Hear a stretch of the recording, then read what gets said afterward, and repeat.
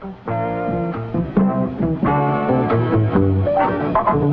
so on and so on. And so on and so on. And so on and so on.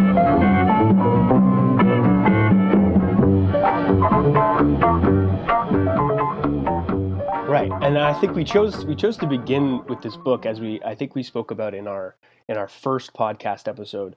We chose this book because ostensibly it's the beginning. It's how any English reader would have encountered him in a kind of chronological sense. But I think that we realized in reading it that it's an excellent book as a beginning point to Žižek because I think it's one of his better books. It's really quite a good read. It's both theoretically important, and I think it exemplifies what becomes his strategy, at least for the English reader, as you encounter more of his works. I think it really lays out a good framework for what you can begin to expect from his work. But also, I think what we discovered in talking together and in talking with Žižek himself and Todd McGowan is that there's something exemplary in this book for the rest of his project that I think is even almost more relevant now. And I think that begins with a synthesis in that book of some important thinkers that he actualizes in his present work. Yeah, so in it we find the core of his trajectory in terms of combining Hegel, Lacan, and Marx, and in an almost Hegelian sort of way, and expanding on his work in the present moment, especially where Žižek has kind of explored his ontological position more. It's very interesting to go back to this book and kind of see where the core of his synthesis of these thinkers lies, and it's actually still extremely relevant today. Right. Well, the important bridge between, I think, ideology understood in the traditional Marxist sense, which we encounter at the beginning of this book, towards a ontological position, which we meet an ontological position, I think, with Žižek in his more recent works, is that we see in this book the historic assumption of the end of ideology as such, with the fall of the Berlin Wall and the concept of the end of history, in which a grand narrative of antagonism is ending.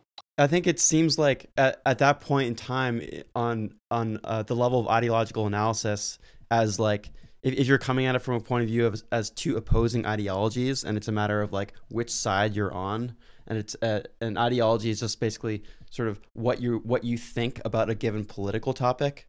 Žižek interjects here in a very distinct and very kind of unprecedented way in terms of the way that he sets up ideology and the analysis of ideology, especially given the context of the end of really existing socialism, at least in the European world, with not a kind of refutation of that ideology, but more kind of going more in depth as a critique of ideology. Well, Žižek's point, I think where we go from an analysis of ideology into an ontological stance is that the assumption in 1989 was one of harmony, one of post-antagonism, and Žižek's ideological stance, influenced by his Lacanian and Hegelian reading of Marx's notion of ideology, is one that we cannot be post-ideological. We cannot be in a time post sort of an original antagonism, which is, I think, drawn out in the Marxist understanding of ideology, the Kantian understanding of the sublime, and then the Lacanian and Hegelian notions of object and right. ontology and the subject. And that's, Peter, that was the sort of last time we spoke. This was a new division that you'd seen quite literally in the title of the book, right? Yeah, so it's interesting because the Sublime Object of Ideology as a title is in a way quite confounding and impressive, and it kind of, and in some way, obscures the simplicity of itself, because what we get in the title, Sublime Object Ideology, is a reference to the kind of tripartite of the approach that Žižek is going to take. In the sublime, we see Kant and Hegel. In the object, we see Lacan. And in ideology, we see Marx. And then Žižek is going to kind of trace that line and then kind of synthesize it in a very unique way. And I think we'll get into that through his use of specific examples and get into more of the kind of finer moments that he takes us through in the book. But maybe we want to set up a few things that he initially kind of orients around as his starting point in the book. And I think there's three things that he mentions in terms of what his intent is in the book itself. Does anyone want to maybe reference that for us? Sure. Yeah. This is right in the introduction, right, and right towards the end of it, he basically outlines what he's going to do, which I love as an explicit introduction. He sets up what he's going to do, and I think it's important that during the reading, especially because Žižek could be quite discursive, to keep these 3 points in mind. We have a kind of the first point is Žižek aims to basically explain fundamental concepts of Lacanian psychoanalysis. And I think this is an important first point because he's going to use Lacan as a tie between, or sort of a more extreme version of Enlightenment thinking. So he uses Lacan to branch Kant to Hegel, which is his second point, which is a return to Hegel, a kind of mutual resuscitation by way of Lacan and Hegel, of understanding the sublime in terms of a more contemporary understanding of ideology, and which is the third point, which is a new theory, or perhaps a more exact analysis of ideology and how it pertains to today.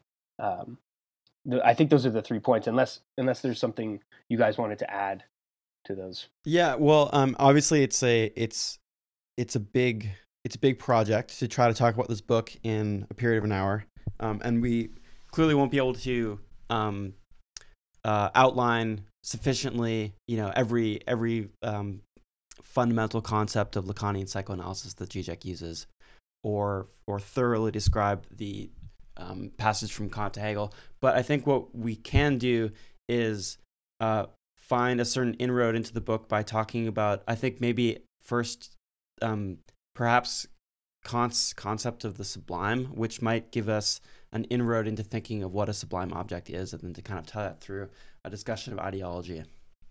Does that sound good? Sounds like a good trajectory. Absolutely. Okay, so taking the title and that position as a starting point, does anyone want to hazard a explanation of Kant's notion of the sublime?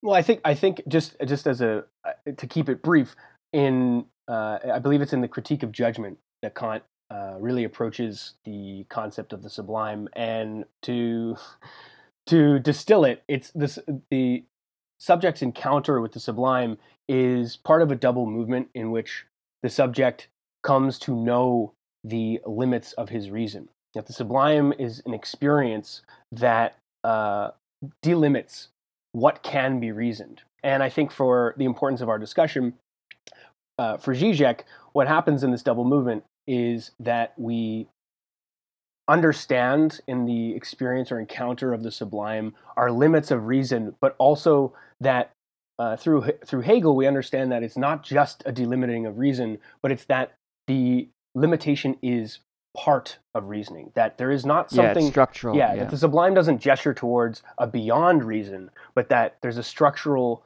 and fundamental lack in reasoning itself that the sublime underlines. Right. So what we maybe get here is, like, in a straightforward way, is that Kant sets up a notion of the sublime that he describes, according to his philosophy, as an encounter of the limits of rationality, where we're at once made aware as to those limits, but also of the complete kind of radical separation of the absolute and the subject. Considered from a Kantian position, the sublime as an object, Žižek will say in the book, is therefore a paradox of an object which, in the very field of representation, provides a view in a negative way of the dimension of what is unrepresentable, which seems, I think, at first blush, possibly Hegelian, but I think that it's missing a dimension that's crucial for Hegel and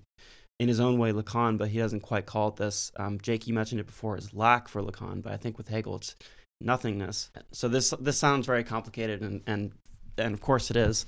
But I think that like what's crucial there is what Hegel is developing out of that notion, or what's possible to develop as a Hegelian twist on that notion, is there's nothing beyond the representation or even the failure to represent. It's the appearance of the representation, or the appearance is itself the failure to fully represent.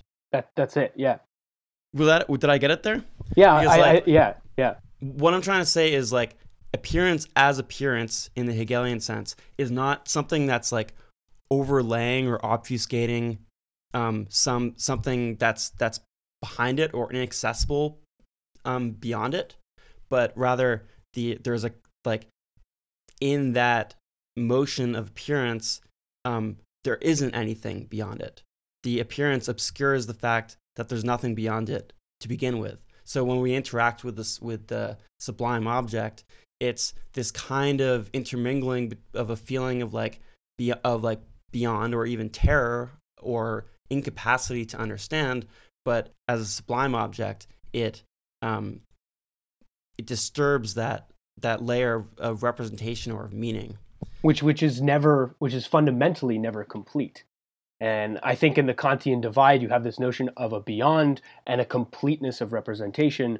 But with the sublime object is this fracturing that I think Žižek is going to emphasize, that in the realm of appearance itself, we don't have a totality. It is not ever complete. And so it's not necessarily a problem of representation or that there is a realm of the supersensible. It's that in the tension between the concept or the universal and the subject is this impossibility that is inherent, and it's not a deficiency on either side. So we got a kind of passage here where from Kant to Hegel, as Žižek describes in the Sublime Object, we get a movement from there being a kind of otherness between the two dimensions to that appearance of otherness being inscribed into the ontological position itself.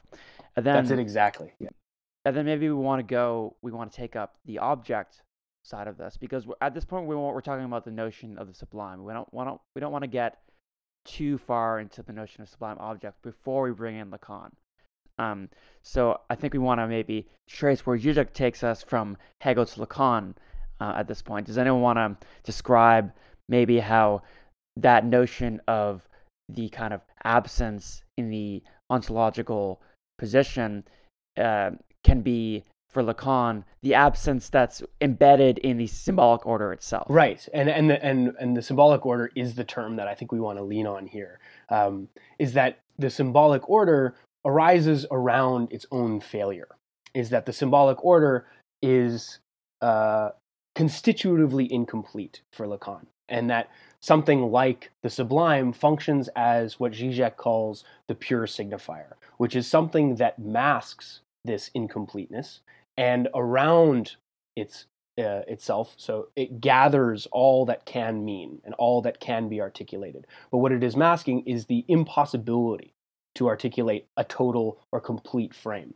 And I think the symbolic realm, as a Lacanian term, really helps us understand this Hegelian ontological extension of Kant's understanding of the sublime, which is that we have in experience itself a fundamental impossibility in which the universal and the subject are brought into a new kind of tension that Lacan clarifies in the subject's relation to the symbolic order. Right, and the subject kind of embedded in the symbolic order, because there's fundamentally what Žižek calls a kind of impossibility about the symbolic order, in that the signifier can never fully encapsulate or explain what it is that it is signifying. There's always a kind of separation there. Yes. And that separation is that very impossibility, right? And onwards with Lacan, that signifier becomes a part of the signifying order, right? The chains of signification, of meaning, of the description of reality,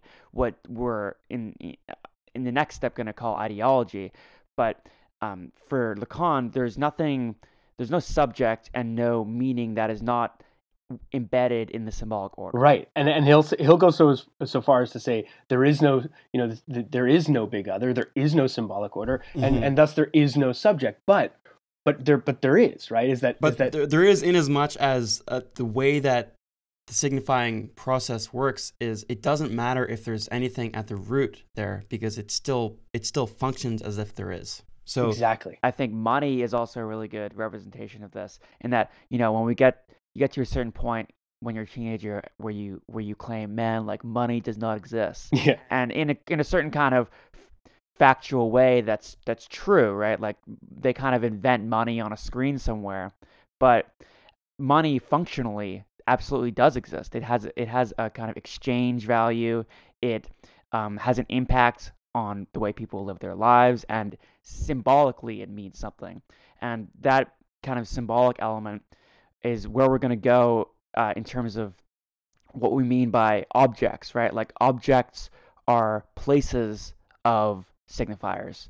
They're at once a kind of material element, but just as we're saying there's a kind of impossibility of signification, there's a meaning oriented around objects that is kind of around it, but impossibly connected to it. Yeah. So it seems that psychoanalysis and Lacan helps us better understand. I think the problem of, I think what it does is it just sort of more aggressively defines the problem that Hegel extrapolates from Kant into a more ontological framework, where we have a kind of a sense of reality is simply not there, but in the ways in which it is there, it's covering over this not being, this nothingness, right? It's like that there's this constitutive sort of fantasy or symbolic order which is constitutively illusory, and yet it works on us in real ways, right? And that we articulate it, and I think so. So Pete, this definition of object, does it help us, as a signifier within a certain chain of signifiers? Does it help us understand what we might mean by sublime object? How can we extend this notion of object to sublime object? Right. Before getting there, I just want to reference one Lacanian concept, the quilting point, which is, if we think about a button on a mattress, it's that kind of through line that brings the whole mattress together. And what Lacan describes is how a chain of signification is brought together by a specific quilting point, that which gives that chain of signifiers a cohesive meaning. And then what the sublime object does for Žižek is it is a place of that meaning. So perhaps we want to go towards a description of sublime object by talking about the Titanic, which Žižek actually explains in a very interesting way. Yeah, but and it would be important to remember this point of the quilting point as a kind of an element that, as Žižek will say, an element that holds the place of a certain lack, and around it sort of organizes all that can be articulated. The Titanic is, for me, a bit of a difficult example, even though it animates the part of the text that he's really getting the concept of the sublime object going. But I think his basic point about the Titanic is that it's at once this full, brimming representation of something. So the Titanic at the beginning is, the unsinkable ship. It represents the triumph of technology, the triumph of the capacities, the exploratory capacities of man. It's a microcosm of Europe, with its class divides, and exactly, it's all there. There was hundreds of billions of dollars on that ship, and Leonardo DiCaprio, right? and Leo Dio. So it's that, and then it's also the symbol of complete disaster and of kind of like almost catastrophic over. What's the word I'm looking for? Kind of like Hubris. That's it. Yeah. But of course we can only see that after the fact. So like, the Titanic is the first thing, but also it's at once this disaster and it's hubris, and it's also the wreck. You know, we have the material of the Titanic, so it's all of these things wrapped together at once. Yeah, and I think that's what makes it different than a normal object. But Jake, I feel like you would do a good job here of describing how the Titanic might be a sublime object. Žižek's analysis of ideology really plays a part here in understanding how the Titanic is a sublime object, because we have what you said, a symbolic overdetermination, in which we have all of this meaning, both of prior to the Titanic's wreck and then what it represents after its wreck. But why he chooses the Titanic is because one can still dive down and see the skeleton of this object, and it's sort of what he would call its sort of terrifying real presence. And how it functions as a sublime object is that any attempt to symbolize it, either prior to its wreck or after its wreck, is what Žižek would say is merely an attempt to escape its terrifying impact, how it exceeds any symbolization. And I think why this is why as a sublime object it opens up a conversation of ideology is because any sublime object, and going back to Peter, what you said about quilting points, will function in a way that outlines all that can be symbolized, but also represents a kind of a marker or a stand-in of an element that cannot be represented, that still is there and present, but what it in its presencing suggests an impossibility of representation or symbolization. It's almost like the Titanic is such a good representation, and this is what we were trying to say before. I think is that the sublime object at the same time works too well and also doesn't work well enough. So like the Titanic works so well as a symbol, but when we look for the Titanic and we try to identify it in the way that we might do any other object, it's harder to find. You know, we get caught up in the inconsistencies of the object itself. You know, and is it the wreck? Is it the films? Is it any of these things? Right, but the crucial is that it's still a matter of symbolization, because while the kind of horrifying real object is down there at the bottom of the ocean, that is kind of in a sense not at all what the Titanic is. Yes. And and any single representation is also not at all what the Titanic is. So there's this dynamic between the object, its signification, and that impossible space between them, which is reminiscent of the impossible space between the subject and the kind of sublime notion of that Kant or Hegel gives us, right? Like that radical separation between what is signified and what is the object is embedded in both of those things, in an impossibility, in an absence, in a fundamental negativity. Yes. That is crucial to the way the subject intervenes in that chain of signification.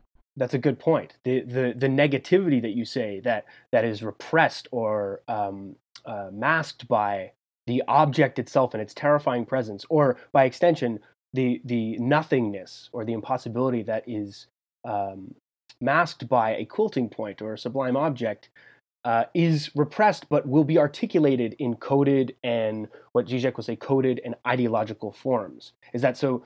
The subject is inherently or has to identify and is made subject by whatever is proposed by this quilting point as ontologically consistent. Right? Is that we have in the place of this nothingness a quilting point that, despite the nothingness that it masks, will project a kind of consistency exactly of experience. So right?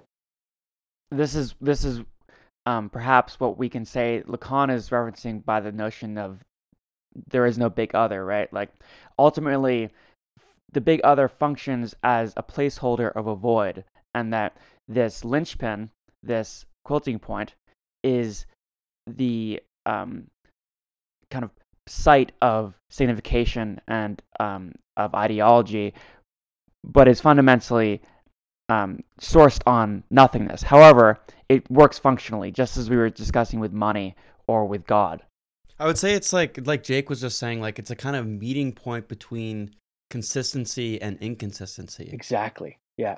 Yeah. Where I think we would find the Lacanian subject, but I think this is where Žižek is careful to say that the Lacanian subject is not simply just an illusion or alienated in the symbolic realm that doesn't exist and the big other doesn't exist, and so the subject doesn't exist. Zizek's willing to take this like one step further, and I think by advancing the Lacanian notion of fantasy is that once we establish that the symbolic realm is merely the product of a fundamental lack or nothingness, once we establish that, that's only the first step of an ideological analysis. The second step is to identify with the fantasy, is to see in the fact that we occupy an inconsistent realm.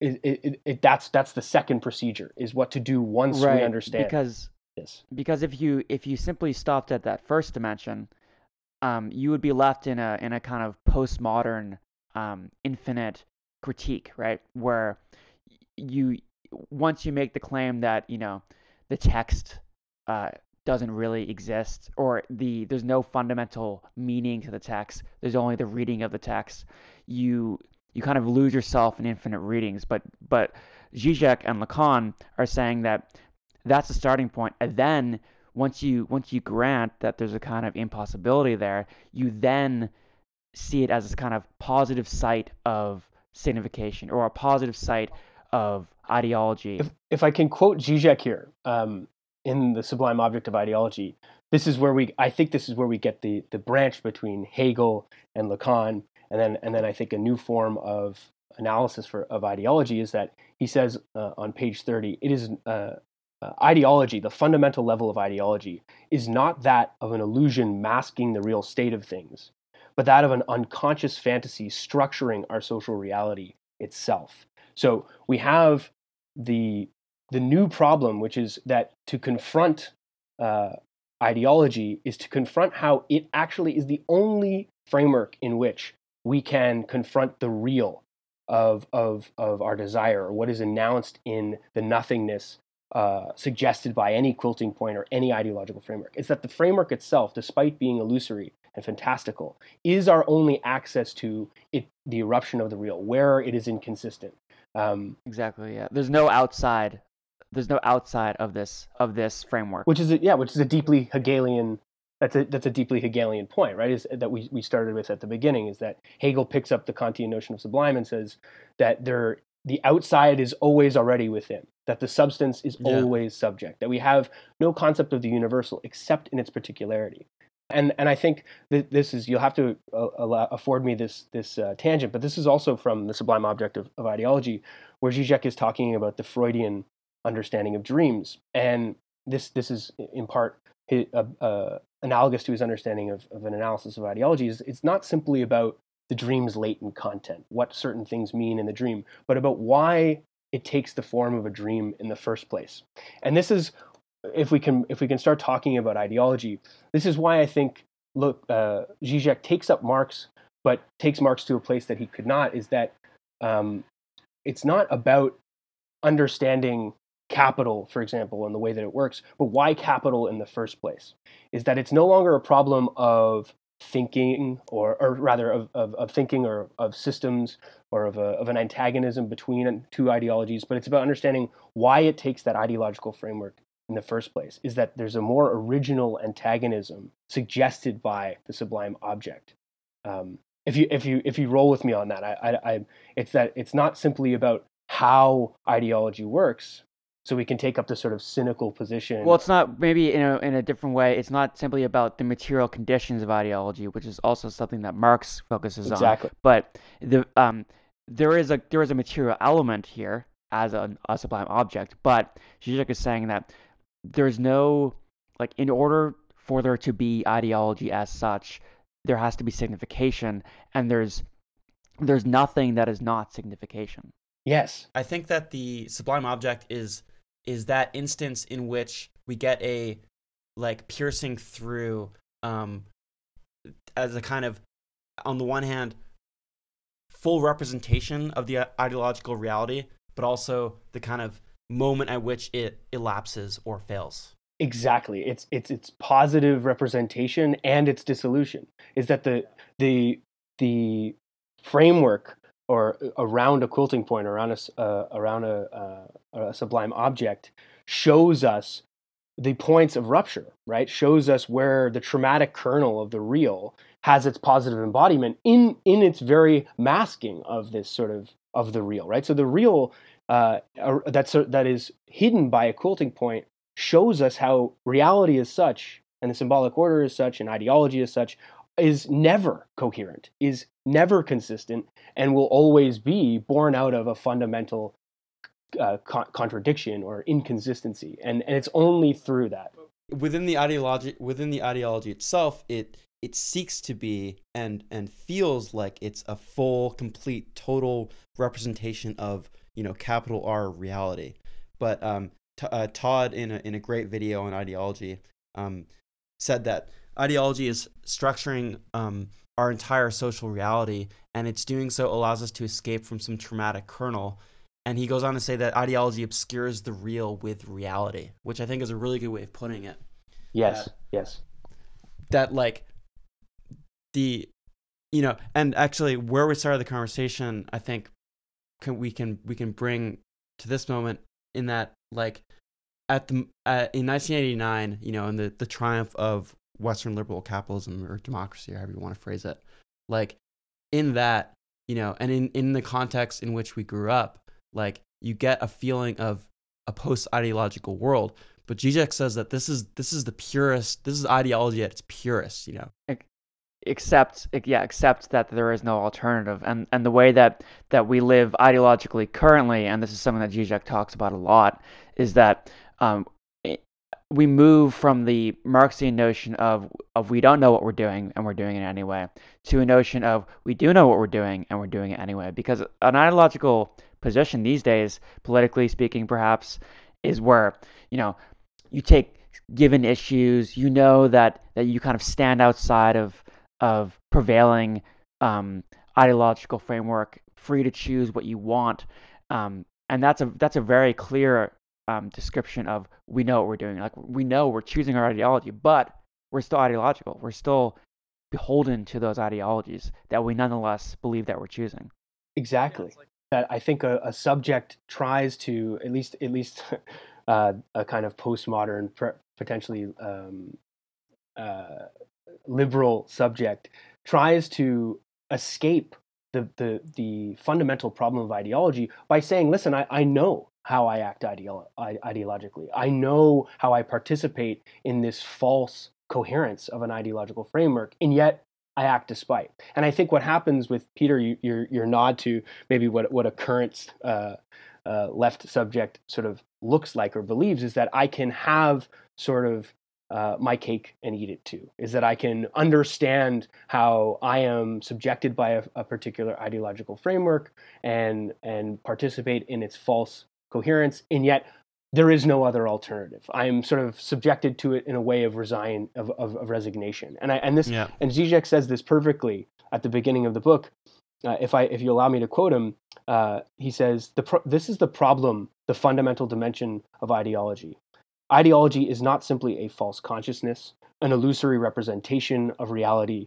It is rather this reality itself, which is already to be conceived as ideological." And he goes on to say, "Ideological is a social reality whose very existence implies the non-knowledge its participants as to its essence."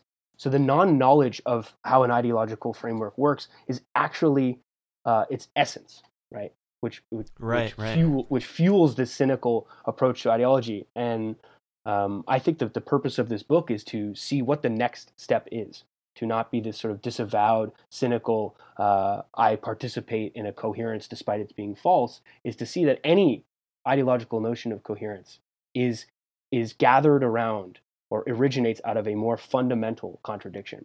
It's also a nod to the psychoanalytical approach in general, right? Like becoming aware of these structures, right? The way in which we as subjects kind of enact or participate in the functioning of ideology. It's not to say that we should somehow step outside of that, because ultimately we can't, but what Lacan and what Žižek is describing is the function of psychoanalytical the project is to reorient ourselves, perhaps in an ideal way, around new signifiers and create new chains of signification. Right. Yes. And but before we get to that kind of maybe moment of winding down, I wonder if I could ask you guys a question that I think, or a response that a lot of people have to this book that I think is worth kind of working through. It's that basically like, okay, why is Žižek so smart? Why does he think he's beyond ideology if ideology is everything? What gives him the right? How would you respond to that? Because I think like, it does kind of bring up a certain, maybe valid post-structuralist rejoinder to the question of ideology, namely that like, how can you assert one narrative over another? Or in more specific terms, is this not just a matter of discourse or discursive relations? And is there not always a basic kind of relativism to be accounted for? But I think that the way that Žižek is dealing with ideology in this book is certainly not that. It's not just gesturing just to the plurality of possible interpretations, but like that there is possible a more penetrating interpretation, a more effective analysis or symptomal reading. And I think that's kind of it. It's a more kind of interpretive process. I think the book as a whole would actually you could define it as a response to relativism, or to the sort of nihilistic avowal of ideology as complete, as coherent. Is that I think nihilism or a situation in which we would criticize Žižek for being for claiming that fine, everything is ideological. I think what he's saying is that yes, true, it is ideological, and because it is ideological, can we navigate how things can be different otherwise? But this isn't simply. I mean, I think, Will, like you said, this is a I think a thoroughly deconstructive notion, is that things are not as they are given. It's in fact, I think Žižek is saying things are given. Things are given. I think things are like the multiplicity of responses aren't multiple ideological realities, but in Žižek's terms are a multitude of responses to the same, as he puts it, impossible real kernel. If I were to make a final point about this book, from my opinion, it seems that what Žižek is saying is that ideology is necessary only to escape the truth of ideology. Is that a kind of multiplicity of ideological stances are always at play to obscure from the actor, from the subject, that the true origin of ideology. Is that any ideology is an attempt to escape what is masked by an ideological framework, and that's where I think this book is a response to essentially reductive relativism. It's because Žižek is saying that in any ideological framework, what we're doing is escaping the truth of ideology. Is that ideology proposes a coherence where there is not a coherence, and that from Peter, to return to Hegel, if you'd like to do that, is that Hegel allows us to see that what is being escaped in any ideology is its origin as inherently contradictory. But yeah, I know. I think that's a great point, and I think that like going in the way that Žižek announces that kind of return to Hegel, I think that's exactly what he's trying to do, is to follow these moments, these points of contradiction. And I think that's what the Sublime Object is. It's something that is and is not, that is complete and completely not. Well, the fact that a given ideological structure, let's say neoliberalism or Stalinism, etc., the fact that they change and that they end alludes to the inconsistency of ideology, right? Like, it doesn't say that we can somehow step outside of it, but that there are different frameworks with which substance, the world, can be understood. Right. And that's not an infinite regress of postmodernism, because it does exceed the subjective position, right? Like, capital or money or God exists in the symbolic order to be perceived and understood by different subjects in different times. But that inconsistency also alludes to the fact that the ideological structure can change. And that possibility is, I think, where Žižek leaves us. And it's not to say that he's ends on this sort of super high note of like, oh, let's all come together and decide on a new ideology. But just that possibility is the kind of crucial moment of the critique of ideology. Yes. Yeah. Yes. But that what is impossible in every ideology means that the impossible is always possible, right? An ideological framework only ever attests to the fact that its contradiction, what is its origin, like you said about the sublime object, Will, like what makes it positive but also its disillusion is always possible. Is that the impossibility of the sublime object suggests that any ideological framework has at its origin the eruption of the impossible, the eruption of its contradiction. And that's I think what Žižek is gesturing with the sublime object is like you said, it's not about picking a new ideology. It's about understanding that in the framework of ideology itself is always imminent its contradiction, the impossible. Right. Well, I think that's as good a place to leave it as any. So yeah, we have some great interviews lined up. I think next we're talking to Matt McManus, and he's going to tell us about postmodern conservatism and Žižek and Jordan Peterson, and it will be very interesting to see where that conversation goes. Yeah. Thanks, guys. Looking forward to that one a lot. And yeah, nice talking to you guys. Okay. Bye-bye. And so on and so on. And so on and so on. And so on and so on. And so on and so on. And so on and so on. And so on and so on.